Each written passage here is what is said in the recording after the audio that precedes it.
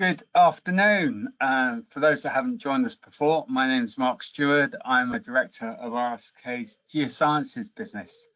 I'd like to welcome you all to the latest in our Down to Earth webinar, which today has been given by Andy Fellows, who's going to give us a presentation on aspects of ground gas and soil vapor assessment and mitigation. First, I'd like to go through some brief housekeeping before we start. So, all attendees' microphones are automatically muted, so we can't hear you, but you can hopefully hear us. During the presentation, you can all post questions, and we'll have a Q&A session at the end of the presentation. We'll answer as many questions as possible, but if we can't get around to them all, then we'll get back to you individually afterwards. Shortly after the webinar, you'll receive a link to a short survey. If you could take a few minutes to provide us some feedback, that we'll be most grateful, and then we can improve future webinars. So without further ado, I'd like to introduce Andrew Fellows, who's going to be presenting this afternoon. Andrew is a principal consultant based in our Hemel office in the Southeast. He specialises in risk assessment and is a ASoBRA accredited risk assessor for permanent gases and vapour intrusion. He's also the RSK Geosciences technical lead for ground gas and vapour intrusion, and he's responsible for our upkeep of our internal guidance, our technical reviews, and of our training. So over to you, Andy. Thanks very much, Mark. It's a very kind introduction, and thank you to everybody for attending. It's a pleasure to give the talk. What I'm going to do is turn my camera off so you can focus on the slides and the information provided, and I'll switch it back on for the Q&A later.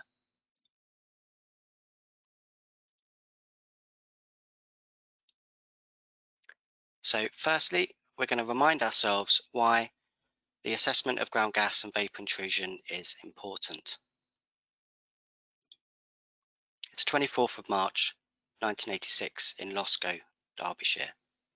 A sharp fall in atmospheric pressure results in the migration of methane from a landfill to a surrounding residential estates. Gas accumulates in the cellar of a house, and a boiler pilot light ignited the gas, resulting in an explosion that destroyed the house. Fortunately, nobody was killed.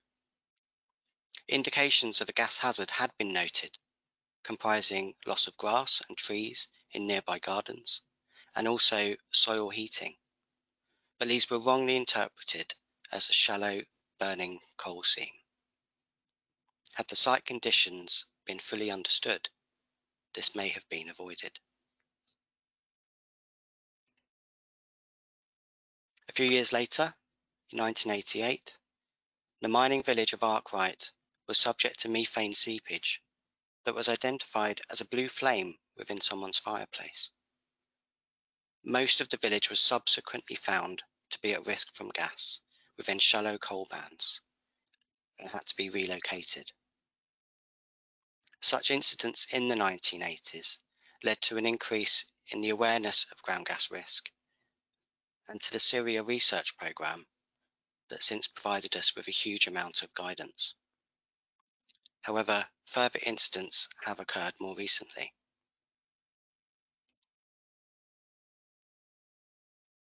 The Gore Bridge development in Midlothian was modern. It was built in 2007 to 2009 and had incorporated site investigation and ground gas risk assessment in accordance with good practice guidance at that time. However, in 2013, residents of New Beers Crescent reported difficulties with waking their children up, probably not normally uncommon, but also complained of headaches, dry coughs, dizziness, and anxiety.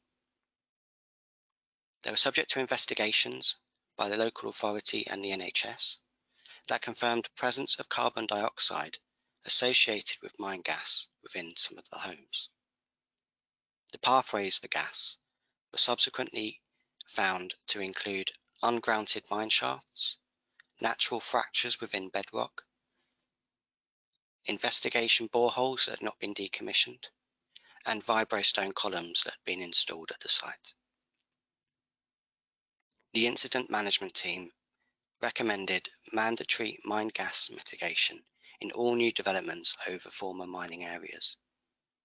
and the Council incurred £12 million in costs for the investigation, rehousing of residents, demolition of homes, and reconstruction of houses at another site that included gas protection measures.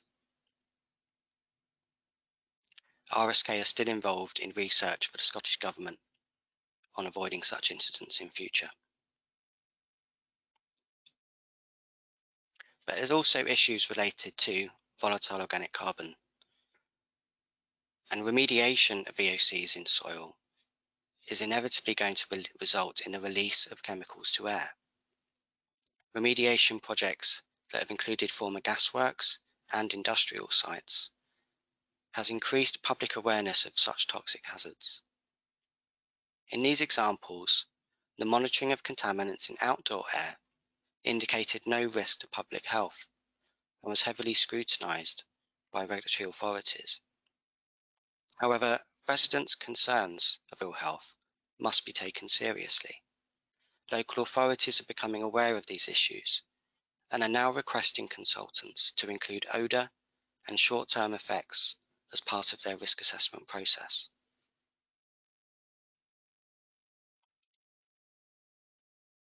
So I'm briefly going to cover the current practices in ground gas investigation, largely informed not just by what RSK do, but also by our experience working with local authorities in reviewing submissions.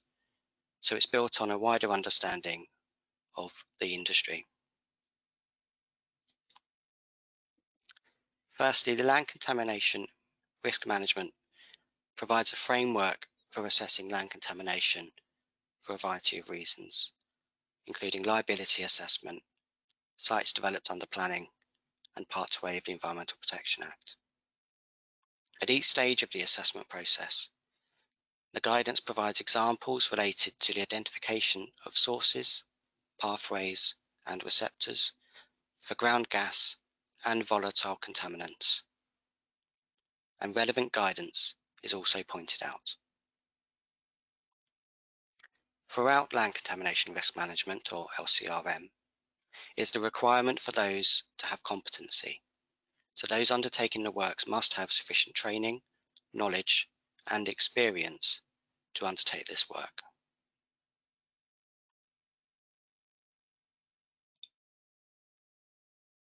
Firstly, we look to identify sources. Gas generation in landfills is very much dependent on the type and age of material deposited and the landfill design. Risk to nearby receptors is dependent on site-specific conditions, such as landfill management and the surrounding geology. Typically, risk from gas within landfills decreases over time as the deposited waste materials degrade. The landfills can also act as a carrier for trace gases that can include volatile organic carbons. As we have seen, mine gas can also remain a risk to existing and new developments. Unflooded mine workings and the overlying geology, such as a fractured bedrock, can act as a reservoir of gas. Not all mine workings and shafts are recorded, and may therefore constitute an unknown hazard at a site.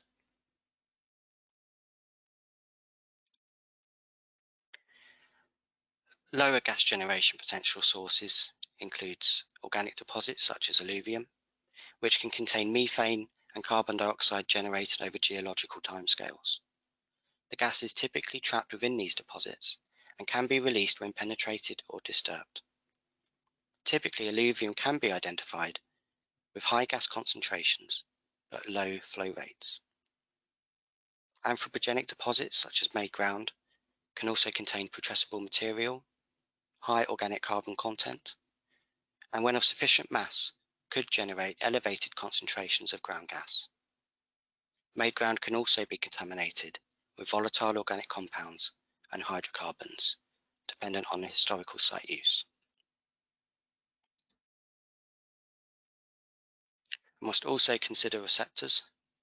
Under planning, the most common reason for completing ground gas and vapour risk assessments is to support new build developments where receptors are introduced to a given site. However, existing receptors that may be impacted by proposed development activity also require consideration. Investigations of liability and under Part 2A of the Environmental Protection Act also commonly incorporate existing residential houses where protection measures may not have been considered at the time of construction.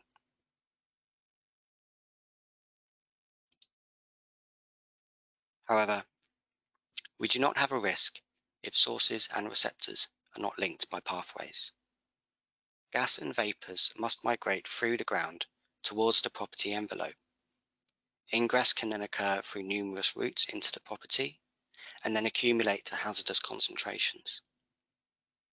Preferential pathways can also be present in underlying geology, such as fractures, or following site development, such as in utility bedding material, or from ground improvement techniques, such as vibrostone compaction. Throughout the assessment process, a conceptual model must be developed. Many are in tabular or text format, but drawings are helpful in identifying linkages and uncertainties.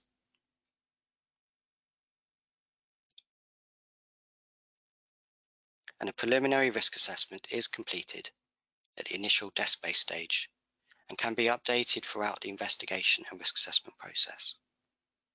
Methane explosion and asphyxiation risk are severe consequences. VOC linkages are typically of medium consequence, owing to their impact over chronic concentrations, but acute risks can still occur. We must consider the potential for data gaps at each stage and provide focus for follow-on investigations.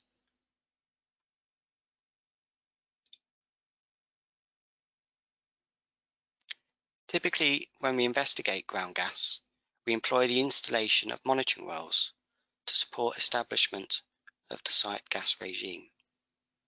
However, field observations and laboratory analysis can provide critical lines of evidence to determine the gas generation potential of a particular source.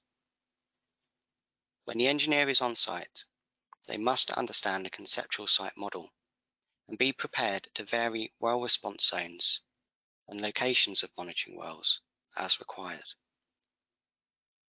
The implication is that monitoring data can be misleading if wells are installed correctly or when installed not in the correct response zone as required.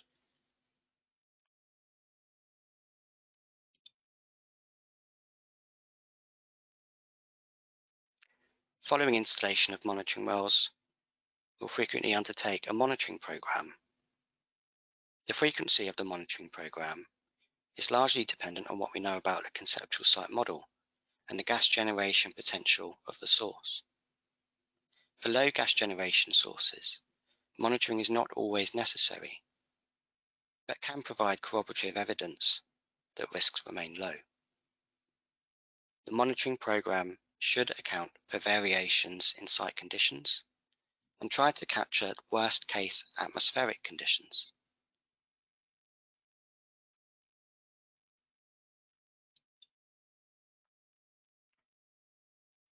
For high gas generation sources, continuous monitoring is becoming a more common method for confirming the gas regime and for capturing worst-case conditions over short timescales. In this example, we have methane concentrations peaking in our graph at 38%, in line with a fall of atmospheric pressure that may have been missed during periodic monitoring. In this particular example, the peak occurred at a weekend and therefore would probably most likely have been missed. The other useful thing about continuous monitoring is it gives us a huge amount of data to work with, which can support more advanced levels of risk assessment and design of mitigation.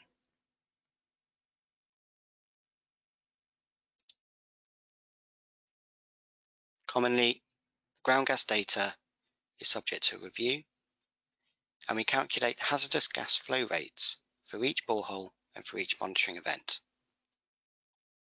This informs the selection of a gas screening value determined on the basis of worst-case gas concentrations identified and steady-state flow rates. For most developments, the methodology set out in British Standard 8485 will apply, and for low-rise housing, the NHBC traffic light guidance shown on the right is still commonly referenced. We must be careful that exceedance of typical concentrations stated does not always indicate an unacceptable risk, but does mean we require to take further consideration. In this assessment, we must reflect on whether the site data aligns with the conceptual site model, and if other data or lines of evidence should be explored.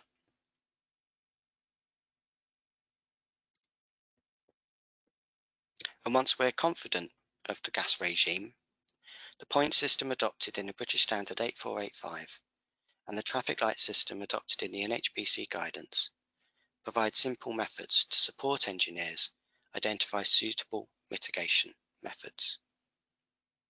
And we'll take a look at these a little bit later.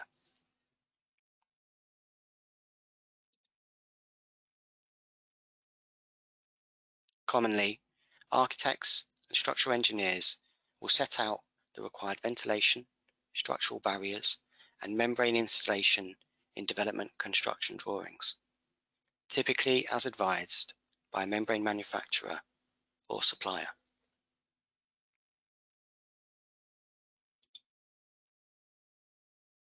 However, these measures still require design to confirm they are appropriate for the risk identified, and the responsibility for specification of products and their installation rests with the designer.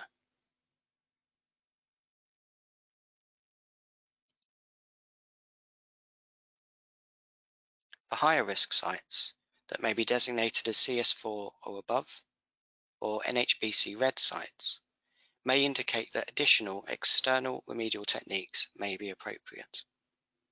This can include direct remediation of gas generation sources, such as the reclamation of landfill materials, or pathway intervention, such as low permeability barriers or in-ground ventilation methods.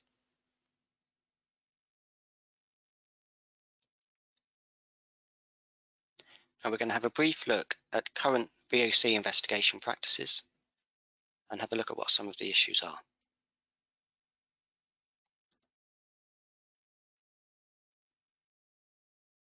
So VOC sources can be identified at their study stage and are commonly observed as tanks on historical maps, but specific site uses may not be fully identified.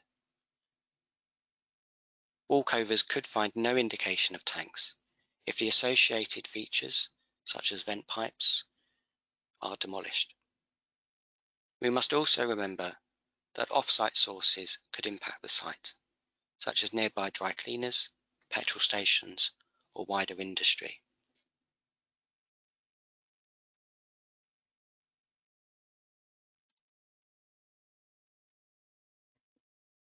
Moving on to investigation, we often find that sampling methods adopted typically follow a route of prioritization, as shown in the graphic.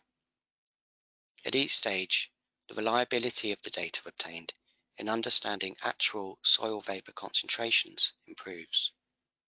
In most exploratory site investigations, soil samples will be collected and analysed for VOCs for initial comparison to generic assessment criteria. This will be supported by field screening using PIDs, but this may not confirm the absence of a VOC source. For some constituents, soil vapor generic assessment criteria can be exceeded at what might be considered low PID readings, such as 1 ppm.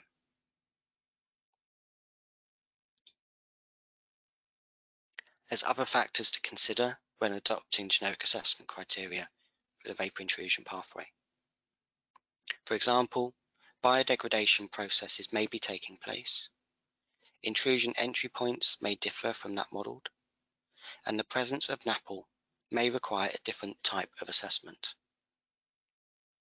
Screening distances have been empirically demonstrated in the US for hydrocarbons and may be applicable in the UK for petroleum linkages, subject to the conceptual site model being appropriate. And we must always remember that the clear residential house, shown on the right, differs from that of the NHBC standard house in terms of foundation being a ground-bearing slab as opposed to a beam and block floor, and also the absence of subfloor ventilation. The use of detailed quantitative risk assessment can resolve these issues. That's not going to be a focus of the presentation today.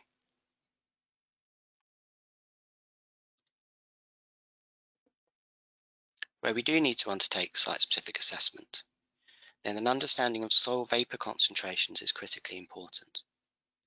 Therefore, soil vapour well installation and sampling for analysis is becoming more prevalent. Leakage testing is also advised to confirm that atmospheric entrainment is not occurring from the installed well.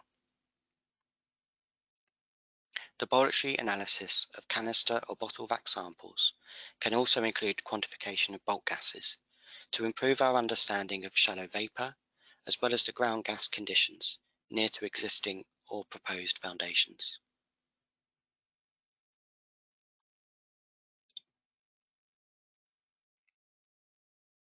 And in the field, continuous monitoring data can be collected from devices used for ground gas, such as gas flux or gas sentinel devices. And these can be backed up with vapour sampling for the speciation of VOCs. However, more refined technologies are available for assessing risk to indoor air.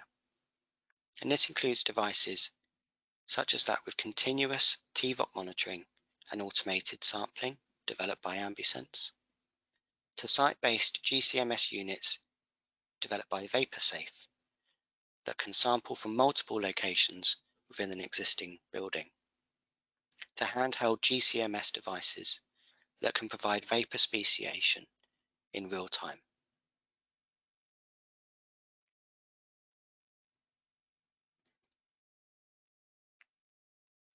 So we're going to talk about sampling soil for VOCs, as this remains a common and an important line of evidence in assessment. Obtaining reliable soil concentrations is also relevant to the assessment of controlled waters and to verify remedial works that may have taken place.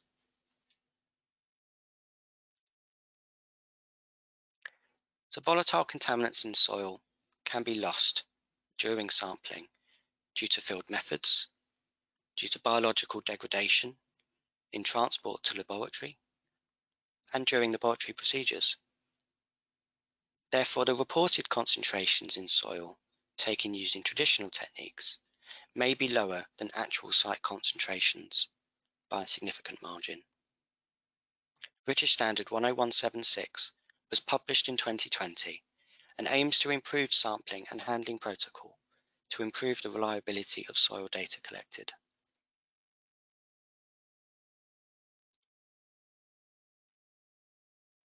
A range of commonly adopted investigation techniques are considered appropriate, provided that these have some method of obtaining a relatively undisturbed sample.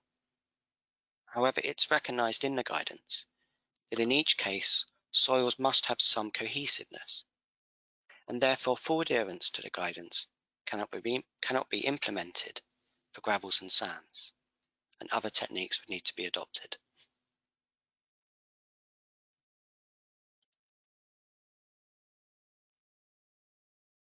The guidance suggests various proprietary sampling methods that are available.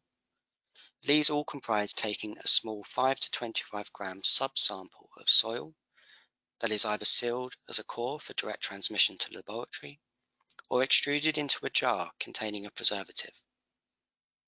The guidance also suggests that adapted disposable syringes could also be used for this purpose.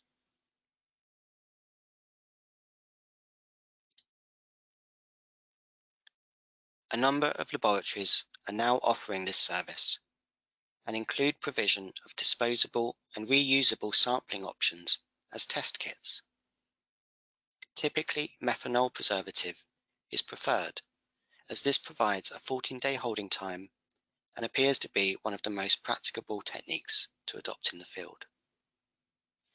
We must remember, however, that methanol is flammable and toxic, and as an oxygenate is not appropriate for use in investigating petroleum losses.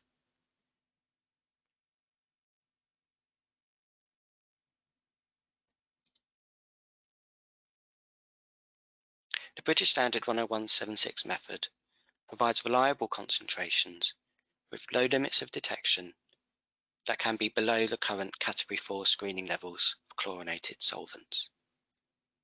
The careful planning of sampling operations is required. And full adherence means there are QA/QC procedures that, although they add to the scientific robustness of the project, they do increase the upfront cost. It is therefore normally preferable to target such techniques to VOC sources in cohesive soils that have been established through other lines of evidence.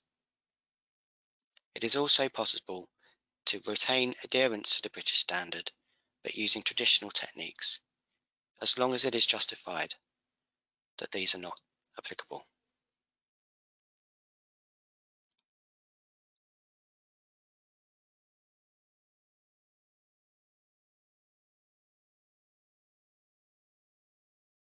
So I'm just going to move on to some of the challenges that we face as practitioners when we're dealing with ground gas and VOC risk mitigation. Now, VOCs can be directly remediated in soil and groundwater where an unacceptable risk is identified.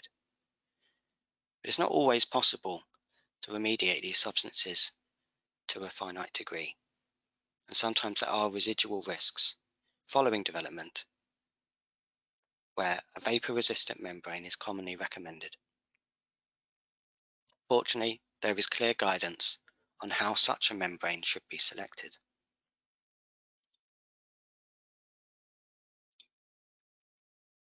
Now, for ground gas, the membrane industry is mature and a variety of membrane types for differing scenarios are available. Membrane selection should be based on resistance to the gases, but also consider how readily a membrane will survive the construction process. Critical for VOCs is the ability to estimate the rate of permeation of vapor through a membrane and to confirm that indoor concentrations would remain below tolerable limits. Despite SIRIA guidance being in place for 8 years, due to commercial sensitivities, laboratory data from manufacturers to allow the consultant to demonstrate suitability of a particular product in line with the guidance can be limited.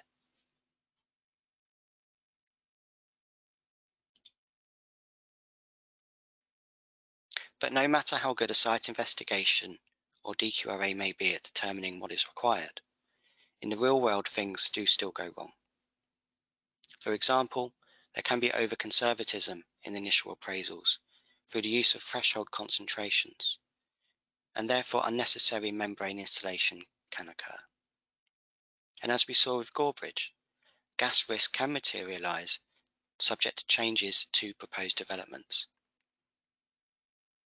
Furthermore, often there are issues with the use of incorrect membranes, membrane installation not being verified, or membranes being recommended but missed in construction. Typically, those detailing membranes will refer back to site investigation reports, which may not be an appropriate source.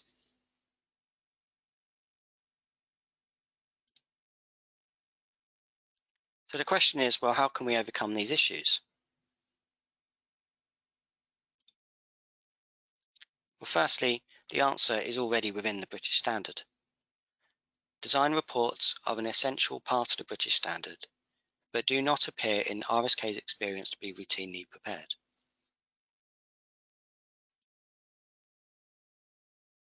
A design report allows for the consultant to reappraise the site at detailed design stage and to work with the wider design team to ensure that mitigation measures are appropriate.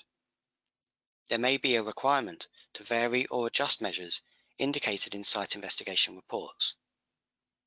The report also allows for regulatory approval of the measures proposed and provides a single point of reference for the client, designers, and contractors over the scope of measures.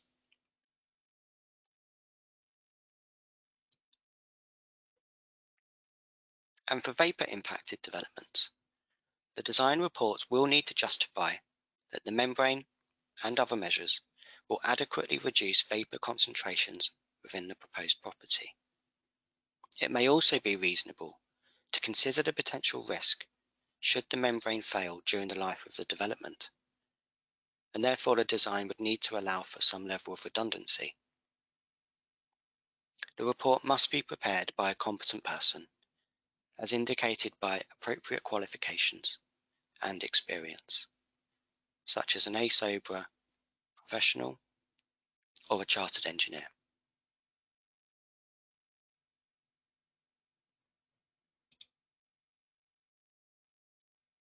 However, regardless of how good the investigation and design process is, without verification, it is not possible to be confident that the system has been put in place and will work as intended. A verification plan should be prepared by a competent consultant and be cognizant of the gas regime, design complexity, the development size, and the competency of the proposed installer. Verification should be undertaken by an independent organisation that are not involved in the construction process. It is common for installers to offer to subcontract verification. However, there can be perceived conflicts of interest and limitations. For example, the verification may not include all elements of the gas protection system. Verification reports may not meet planning requirements, and the verifier may not be aware of background reports and site-specific requirements, such as zoning of membranes or different types of membrane required at different parts of the site. RSK therefore commonly recommend that the verifier is directly appointed by the developer and works to an independently produced verification plan.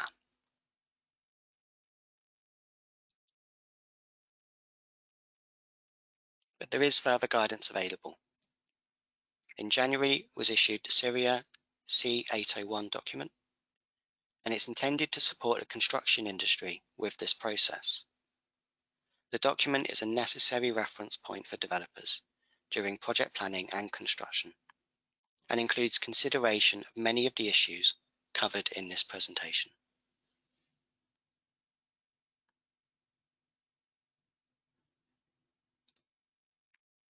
Thank you very much for listening, and I'm happy to take any questions and answers now.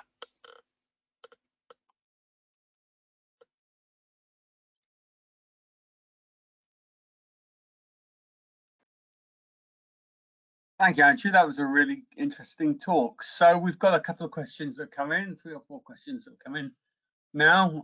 We'll kick off with how useful is soil vapor sampling to exploratory investigations for housing developments?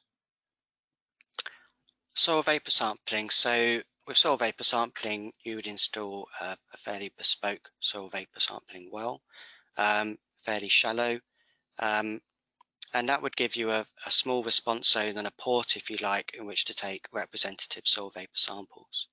I would say for a residential development with a desk study that confirms a potential VOC source and other site information such as odours or PID headspace results that indicate that there is potential vapours in soil or in underlying groundwater, then I would say it's pretty useful. From an early stage, it's really helpful to understand what that vapour concentration is in the soil, and it's useful to measure that vapour concentration over time and over different site conditions.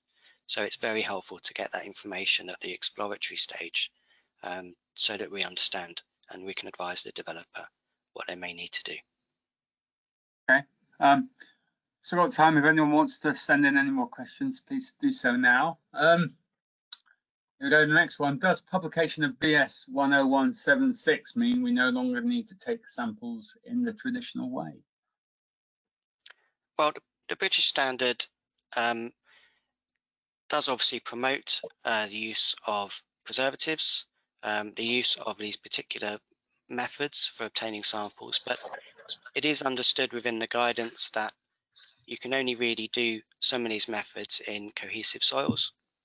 So it is important that where we're dealing with made ground that may be more granular, where we're dealing with impacted terrace deposits that would largely be sands and gravels, that maybe no other choice but to take samples in the traditional way of plopping that material into a pot and sending it to the lab. However, it is allowed and it should be considered that all measures should be taken to reduce the loss of volatiles. So for example, you can make sure the person taking the samples is fully trained in how to do so and not leave headspace within the jar. You could also take the samples still using the approved methodologies, and you can take the samples using on a quick turnaround at the laboratory to reduce the time at which those samples are tested, and you get the results back much quicker. Okay. Next one. Do local planning authorities require verification reports or design reports in order to get planning permission, or is it a requirement of the house builders or developers once permission's been granted?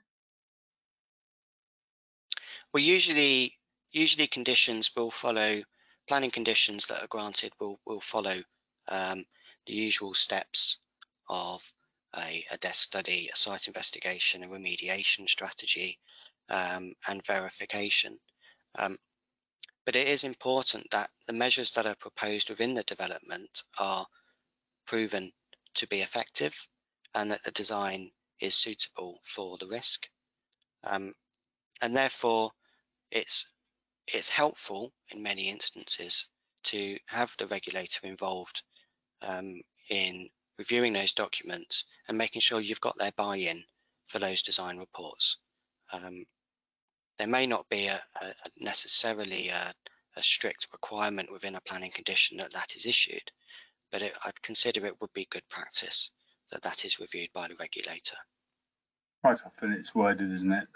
They should be agreed in advance. That's correct, and also building control would be interested in seeing the full design. Having that in one place makes it very easy for anyone who's interested to see what's proposed at the site and check for themselves what's going in.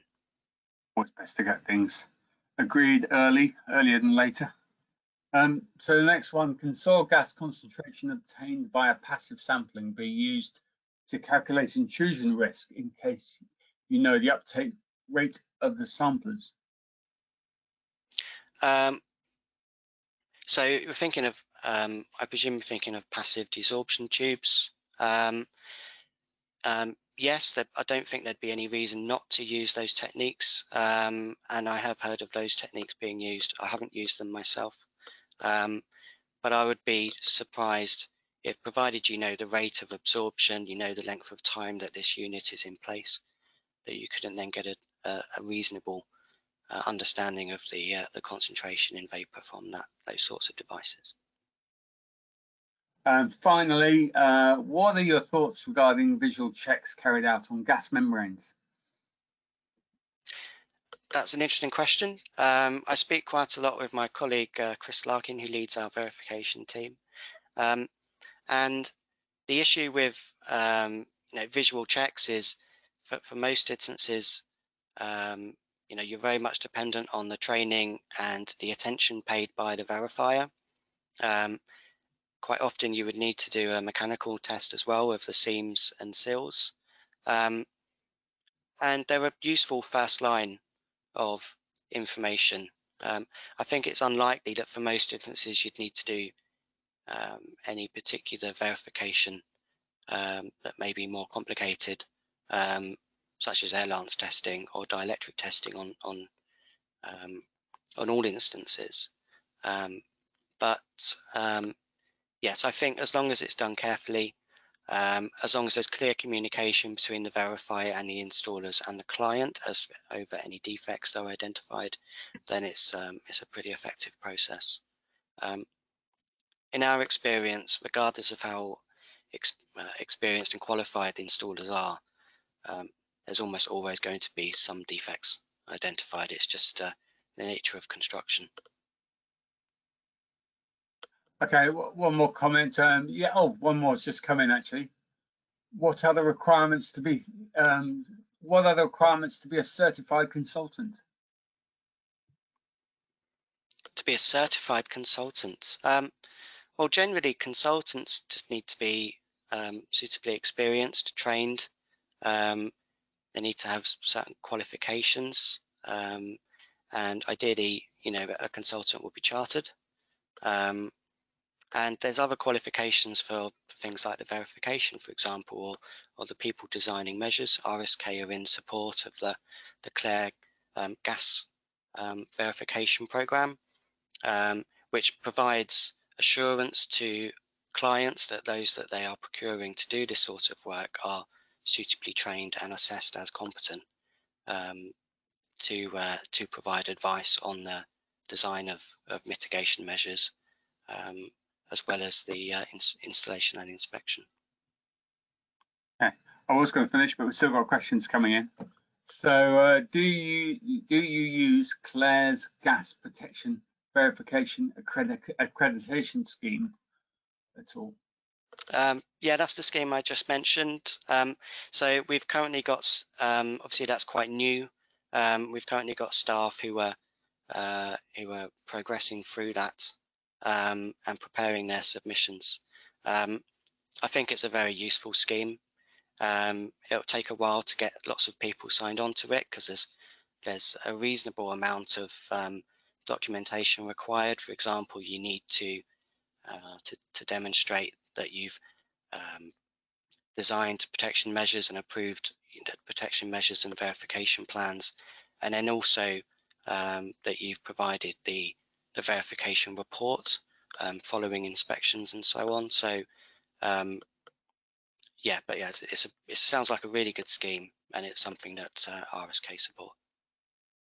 Okay, so yeah, thanks Andrew for answering those. We've had well over 140 attendees today, so that's a really good number. And this presentation will be on our YouTube page shortly afterwards. So thank you all for attending. Our next webinar on the 8th of March, for that we'll be joined by Leap Environmental, who are a fellow RSK group company, and they'll be presenting on water monitoring to support nutrient neutrality for large-scale housing developments. So I hope you can all join us again. Thanks again and enjoy the rest of your day.